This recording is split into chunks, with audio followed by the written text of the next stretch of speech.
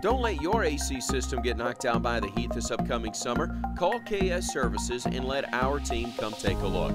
We repair and install all makes and models. We even offer a free no-hassle quote and second opinion, so give us a call today. With our flexible financing, you can literally pick your payment. We may even be able to help you knock down that utility bill a bit.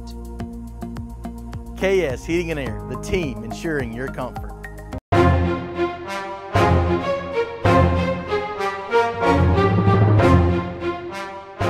This is your Weather Extreme video for Sunday, May the 6th. I'm meteorologist Brian Peters. And it seemed like the front was never going to make it, but as you can see from the satellite picture, the front is located over the southeast coast of the United States, stretching down into the Gulf of Mexico. And we're seeing a good deal of clear skies, though we do have some local fog in the area. There's a look at the surface map, and you can see the front stretching there from a little low over western North Carolina down into the Gulf of Mexico. The upper atmosphere, of course, the trough we saw that was out over Oklahoma yesterday has now moved to a position as of last night along the Alabama-Mississippi line, and that trough will continue to move ever so quickly off to the east, although it's not going to move real quick because it's going to get sort of established over the eastern U.S. for a couple of days. You can see all the fog symbols on the surface map this morning. Temperatures down in the 50s across much of the northern half of the state of Alabama. I see Birmingham still at 60 and Anniston at 61. And I mentioned there's a dense fog advisory for much of the western half of Tennessee and the northern halves of Mississippi and Alabama, and some heat advisories out over the southwest. QPF, that pretty much tells the story for the next 5 days through 12Z. That'll be 7 a.m. on Friday morning. Not expecting much in the way of precipitation. All right, the 06Z GFS model run. And there goes our front and the surface low up over Virginia and the front out into the Atlantic. And in the upper atmosphere, of course, we see the trough getting over into what I would call the eastern portions of the southeastern U.S. And the Storm Prediction Center has a marginal risk for storms over parts of eastern Virginia and eastern North Carolina, as well as kind of a twin out over the northwestern U.S. over parts of Idaho, Montana, and Washington, Oregon. The upper trough does kind of take up residence for the day on Monday, as you can see it over the southeastern U.S., but that keeps us fairly dry. Little impulses may be coming through the flow, but I think for the most part moisture is pretty limited, and the result is we may see a few isolated showers. I think if we do see any, they'll be north of the area. And day two, the outlook from SPC has no severe weather forecast. By Tuesday, the trough is beginning to edge off as we see weak ridging coming our way in response to the trough that's up over the Dakotas. And I mentioned that precipitation is kind of not expected because, as you can see from precipitable water values, things are pretty dry with those brown areas over the Ohio and Tennessee river valleys.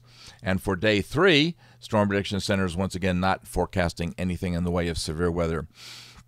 When we get out to Wednesday, this is day 4, we see that nice-looking, fairly substantial shortwave trough coming out across Minnesota, and that will be producing a surface low up there over Minnesota.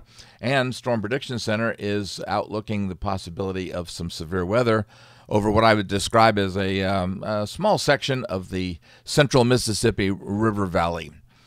When we get out to Thursday, we see that trough moves across the Great Lakes pretty quickly. So what happens is that will move the surface low into eastern Canada, and the cold front trails back across the Ohio and into the Tennessee River Valley. Now, it looks like what's going to happen is as the flow becomes a little bit more zonal temporarily, that front will become parallel to the upper flow. So it's basically going to wash out, and it looks like Thursday we might see an isolated shower in central Alabama, but I think most of them stay to our north.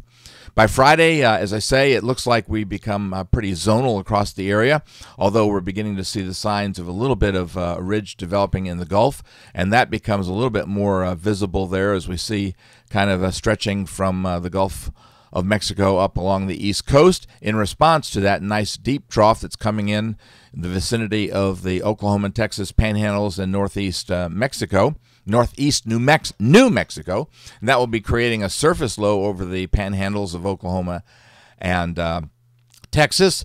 But while our flow is coming around to the south, it looks like Saturday should be dry enough and without any real push that we won't see anything in the way of any significant rains or showers at all. And then on Sunday, at the end of the period, we see that strong trough closed low coming out across parts of Kansas and Nebraska. And, of course, that will be producing a fairly substantial surface low just to the north of St. Louis with a cold front. You can see it stretching down across the lower Mississippi River Valley. And that will mean some showers, I think, as a possibility on Sunday. Now, we're going to sort of dip into voodoo country because I want to point something out here. There is Monday, the 14th of May, and very strong closed low over northern Missouri. But what I want to point out is that the GFS is suggesting that on Tuesday, May the 15th, that trough goes negatively tilted. So that means we're looking at the potential for a fairly substantial severe weather episode, not suggesting an outbreak or anything like that just yet, but certainly would suggest some widespread severe weather as a possibility. Going further into voodoo country, we see that trough moves very quickly up into the area just to the north of New York, but another one is coming in right behind it. That one comes across the Mississippi River on the 18th, 19th of May. This is for the 19th. And then finally, at the end of the period, 372 hours out, 21st of May, we do see that big, huge upper ridge that dominated voodoo country yesterday. We see it raising its ugly head over the southwestern United States. So yes, we could be seeing some heat at the end of May. That'll do it for the Weather Extreme video for this morning. James Spann should be back in the saddle with the next edition first thing on Monday morning. In the meantime, I had a great time at Altoona Day. Appreciate the invitation and enjoyed chatting with folks about ABC 3340. I hope that you have a great Sunday. Godspeed. Summer's just around the corner, and KS Services wants to be the team ensuring your comfort. We repair and install all makes and models, so give us a call today to get a free, no-hassle second opinion. KS Heating and Air, the team ensuring your comfort.